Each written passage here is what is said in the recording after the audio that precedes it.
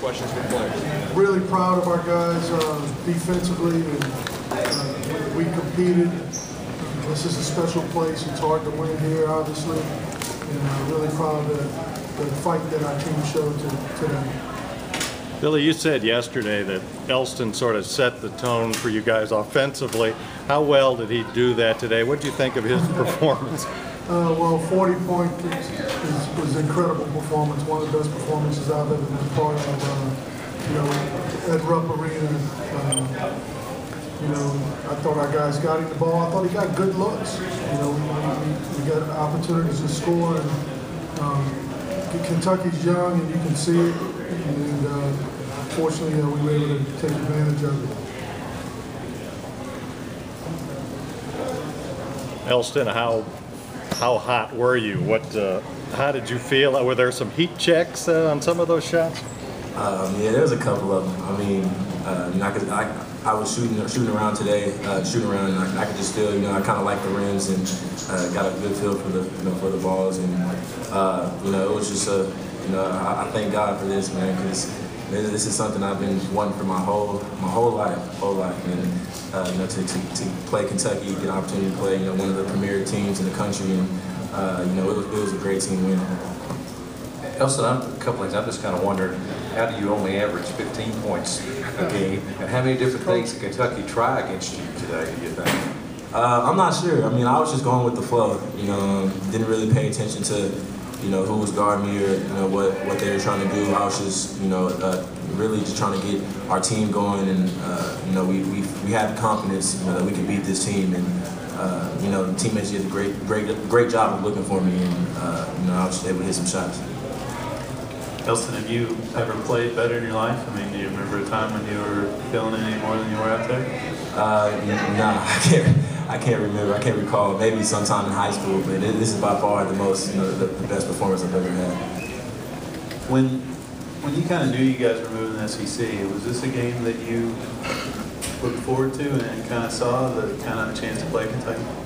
Yeah, from our team standpoint, we were up at 6 in the morning in the summer, running, in 110-degree weather in Texas, and our coaches always emphasize, this is what's gonna, get us to the top, and we always, talked about how, it's gonna be tough when we go to Rupp Arena, and we go to Florida and Tennessee and all the other schools, and we just kind of emphasize that in order to, what we have to do to win, we're gonna have to grind in the summer, off season. But we've been together for ever since I think June or May or June, and our team chemistry is great right now. Elston, it looked like they had a freshman on you pretty much every time.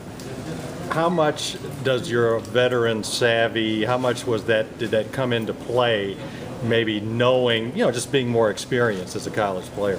I could just tell by, body language, they are a young team, but they're very talented, and, sometimes that shows, when teams go on runs, it's a difference between, a team going on a run, a veteran team going on a run opposed to a younger team going on runs, and, I just took advantage of it. Elston, did your dad talk to you at all about playing in Rupp Arena? And did he give you any advice on how to handle the environment? A little bit. He said it was loud, and it's going to be at least 20,000 people there. And I haven't talked to him in the past couple of days, but I'm sure he's calling me right now.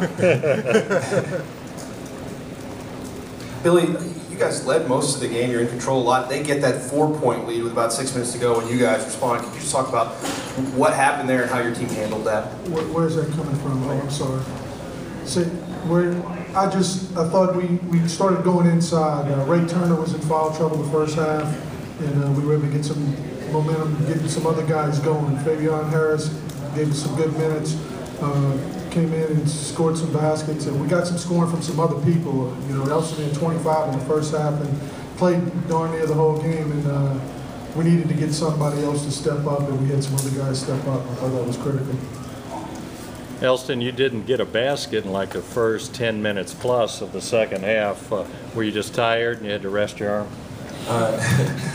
No, it was really just, I knew that they were going to come out aggressive, in the beginning of the second half, and I was just trying to get my teammates involved. We started running our, motion offense and, getting easy layups and making an extra pass, and you know, I knew that, you know, eventually, you know, my teammates were going to start looking for me. I had no problem with it. You know, we were up, you know, most of the game, so you know, it was not a problem at all. Billy, can you talk about some of the passes Elston made? I think he hit Harris in the corner. That was a big time play, and it comes with some growth with our team, because those are some plays we didn't make earlier in the year. But I thought Elston did a tremendous job. He's been, at one stretch, he was averaging near 5 or 6 assists a game. He's a very good passer, but that was the play, that was the big play of the game that I thought broke their back. And Fabian was ready, and he wanted to get it off and shot it with confidence, and that was good to see. But we need everybody to be on the same page and everybody to play hard and be together, because we're down to 8 scholarship guys. And Jared Johns is a walk-on, and his effort was tremendous. Just loose balls, offensive rebounds, and it was a great team win. Elston, back here. Okay. There you go. And for Coach as well. On a couple of occasions late, you needed a basket. You stepped back from defensive pressure and drained the 3 twice. I'm wondering, is that a shot you ordinarily take and make? And Coach, what were you thinking when he shot those? You want this one first? He hit a deep 3 against Washington State at the buzzer earlier in the year, and that's his game, you know. And we need somebody to score, and he's got the green light. And obviously, when he's got it going, I have no problems with him shooting it. But he did that. We hit a 3 to beat Washington State at the buzzer, and same type play. It's really just, I think, you know, just taking what the defense gives me. You know, if they're pressuring, then, you know, I drive and get into the lane and create for somebody else. But if they're backing up, and as I start, you know, coming closer to the 3-point line, then, you know, when it's in my range, I just shoot it. I've been working on it, though. Elston, there were a couple of 3 times where you hit a 3 and the defender sort of slumped and sort of had a look like, you know, what can we do with this guy? What message, did you notice that, and what kind of message does that send? I really just think it's in a team message that, you know, we're almost coming out with the win, you know, and we can tell they're frustrated, and when you can tell the teams are frustrated, that's when, you know, you have to, you know, step on them and, you know, just finish the game off. And, you know, like you said, when I saw that, you know, they were frustrated, and I just told the team, you know, they're frustrated, and we're almost home, we're almost coming out with the win. Elston, just over here to your left again, front and to your left. Talked about this a little bit before, but just the fact that this was against Kentucky and in Rupp Arena, and you had 40 points in a game, that you know, what kind of like maybe lifetime memory could that be for you? Definitely, this is so far number 1. Behind that might have been, you know, my Sweet 16 run when I was, you know, at the University of Washington my sophomore year. But you know, this is definitely, you know, one of the games that, you know, I remember for the rest of my life. Elston, why did you? We got a couple more for the student athletes, and then we'll get them on the road. But we got Fabian Harris over there as well. Fabian, what did you think of Elston's performance? I'm gonna be real, and I just sat back and watched the show for a bit, like everybody else did. It was, I'm used to seeing Elston do that in practice, and he just showed that he can do it on the big stage, and what he did tonight. I've never seen him do that in practice, though. Open gym. Anything else for you guys? Coach Kennedy? This will be the last question. Coach? This would be for Coach and Elston.